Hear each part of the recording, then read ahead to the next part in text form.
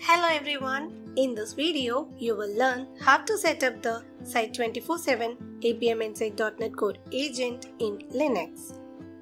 By including this .NET Core agent in your ASP.NET Core applications, you can monitor HTTP requests, SQL queries, web API calls and remote calls. To begin, open your application project in the Visual Studio Code. Now open the command palette and select the NuGet Package Manager Add Package to add the package. Now select this NuGet package from the search results. Choose the version you want to add, preferably the latest version. The package and version will be included in the sample.cs proj file. Open the terminal and execute the command .NET space restore.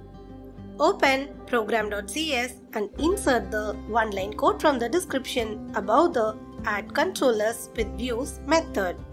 Please note that my .NET version is above 6. If your target framework version is below .NET 6, you must make the changes in the Startup.cs file. Then open the launch settings.json file and add this environment variable. You can get the license key from the Site24x7 web client. Now execute the publish command in the terminal to publish the web application. Finally, run this command to host the application on the Kestrel server. The web application is now successfully published.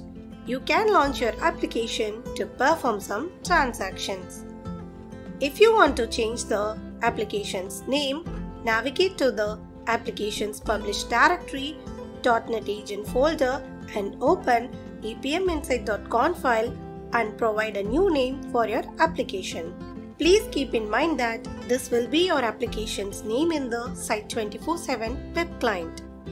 Once the application is up and receiving requests, you can view the monitor under APM Insight Applications. If you click the application name, you can view the metrics and the corresponding graphs. That's all folks. Please subscribe to our Site24x7 YouTube channel for more updates on our product features. Thank you for watching.